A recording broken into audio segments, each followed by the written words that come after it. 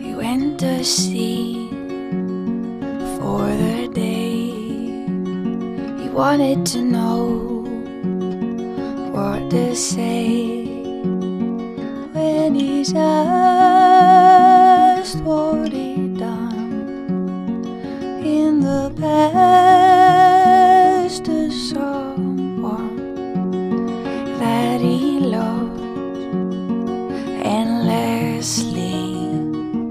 Now she's gone, so is he. When it came to recording, I suppose we didn't really have the cash to, to spend longer in the studio, but I think it worked out well because it's a bit more, I think it's just got a natural kind of feel to it because it was done so quickly that there's a lot of creaks and squeaks and stuff like that we left in, which I'm glad. I didn't want it to be too shiny. In the charms that I love durably, now it's dead and gone, and I am free. When I'm writing a song, each time it's definitely different. A lot of tunes I might just have the chords really simply done, and then I'll have a line, and then I'll just go for a big long walk for hours and hours and try and get the words that way. That tends to be how I do it, and then I'll kind of figure out how the guitar is going to be and how, what the other sort of melodies are going to be after. I kind of do all that afterwards. I went to sleep for the daytime, shut my eyes to the sunshine, turn my head away from the noise. I did a song with Herbie Hancock with Damien Rice years ago, but then I met up with him again and we did a few songs together of our own. And I spent a lot of the time just sitting at the piano listening to him play, and just watching him approach a song was very interesting in that he would never play it the same way twice, and he would read the words and then that would inform how he played his part, which is pretty unusual in a piano player.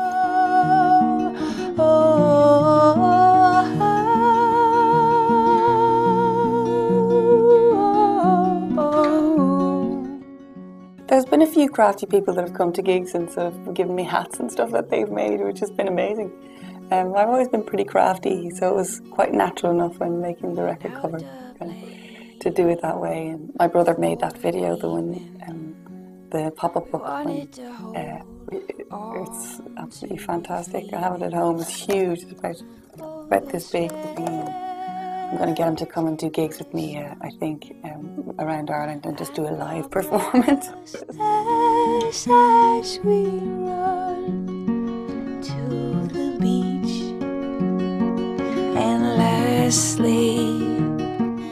I think what inspires me most, I hate that word, but I think it's just sort of my life, my friends' lives, and just what's going on with them and what they're up to and into.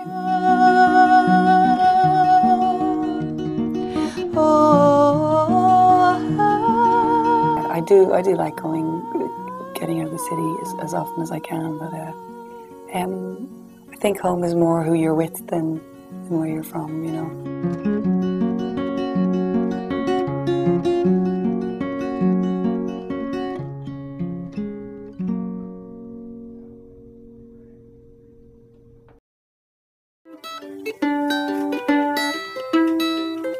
Walking round Chicago, I have smuggled you as cargo, though you are far away, unknowing.